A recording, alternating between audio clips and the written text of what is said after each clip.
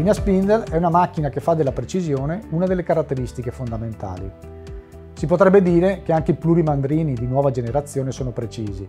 In realtà si tratta sempre di soluzioni transitorie e palliative. I nuovi plurimandrini ACN hanno sì migliorato la produzione anche dal punto di vista della precisione, ma la barra che vibra c'è sempre e quello non può eliminarlo. Per questo i plurimandrini tradizionali, ma anche quelli nuovi ACN, non potranno mai essere precisi come una macchina che lavora allo spezzone da barra. I plurimandrini tradizionali sono la soluzione giusta quando bisogna produrre milioni di pezzi all'anno e dove non serve una precisione molto spinta.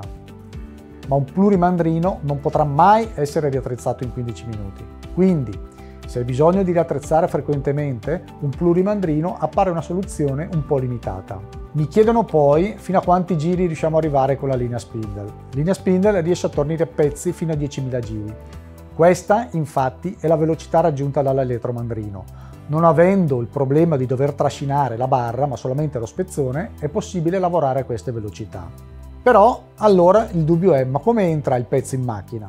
Beh, questa è una scelta del cliente. Con linea Spindle il pezzo può entrare in macchina in modi diversi, per esempio con un robot.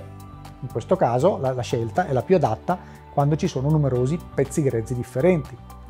Oppure con un vibratore che porta i pezzi a un manipolatore all'interno della macchina. Questa soluzione, per esempio, è la più adatta quando si lavorano spezzoni di barra con stessi diametri. In questo caso il vibratore è la scelta più economica e sufficiente ad asservire la macchina in modo più efficiente.